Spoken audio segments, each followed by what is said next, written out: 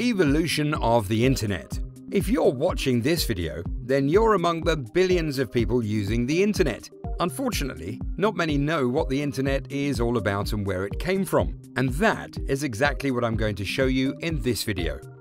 But before we begin, don't forget to hit the red button to subscribe and the bell button to get notified of our new videos. The Internet is a worldwide system of interconnected computer networks that use the TCP/IP set of network protocols to reach billions of users.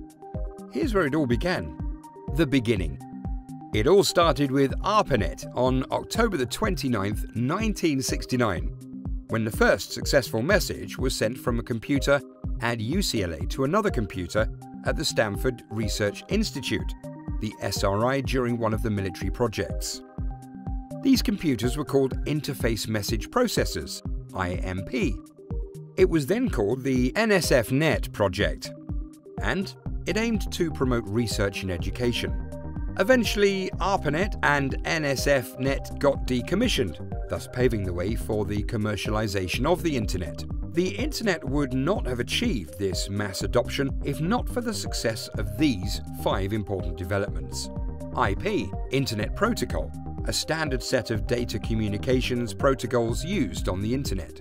World Wide Web and HTML. This is credited to Tim Berners-Lee, who developed a system that would allow documents to be linked to other nodes. The beginning of HTML, Hypertext Markup Language, hyperlink, which are links to the information stored on other computers in the network, which can be accessed by typing www followed by the domain name servername.com.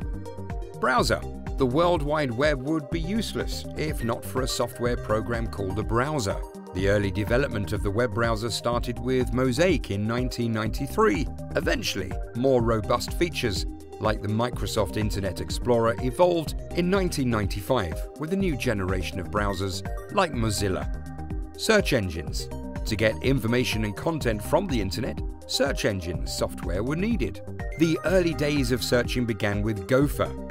It became less popular when browser-based search engines emerged. Other web-based systems evolved like Lycos, Yahoo, and Webcrawler. And then Google appeared towards the late 1990s and became the most popular search engine. Internet service providers. The early days of the Internet required a dial-up modem connected to a telephone line with data speeds of 14.4 to 28.8 kilobytes per second.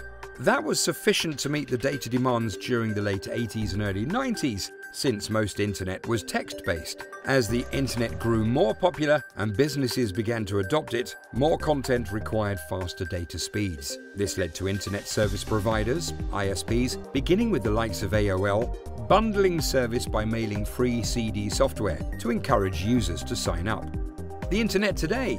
Gone are the days when you can access the Internet loosely. It now requires an ISP for the majority of users. As commercial interests grew along with Internet use, many platforms emerged that became known as social media. The giants in this game: Facebook, Google, Twitter, Telegram, YouTube, and more recently Snapchat and Instagram.